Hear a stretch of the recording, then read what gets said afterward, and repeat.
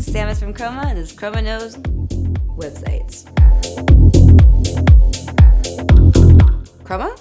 They don't know. Oh wait, websites? We know websites.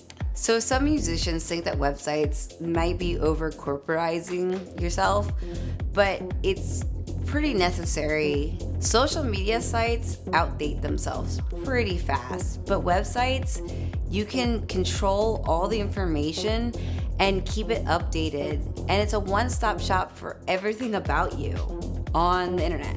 It's a nice hub, and also you can do sales on there. You can sell stuff on there. You can sell your merch. Nowadays, setting up a website is so easy. I don't know if you've ever heard of WYSIWYG. WYSIWYG stands for what you see is what you get. Platforms like Squarespace or Wix are WYSIWYGs. They're so easy for you to set up.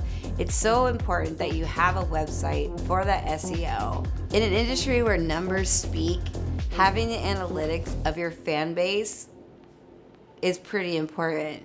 Social media has a lot of variables and is kind of unreliable, but if you can have great analytics from your website, especially selling stuff like people following through after your show or after your event, numbers don't lie. Analytics doesn't lie. Metadata. So I know that you probably have heard the term metadata before, and it's still relevant to this day for SEO. If you don't cover the first page of Google when searching your name as a musician, you need to think about that.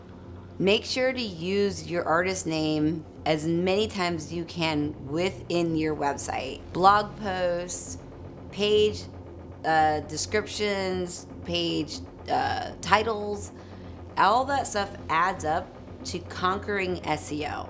Thanks for joining us. This was CHROMA Knows Websites. I'm Samus from CHROMA. Make sure to check out our website at chromaknows.com. You can check us out on social media at CHROMA Knows. Buy some of our merch you see behind me. And also join our Discord server. We'd love to have you. Bye.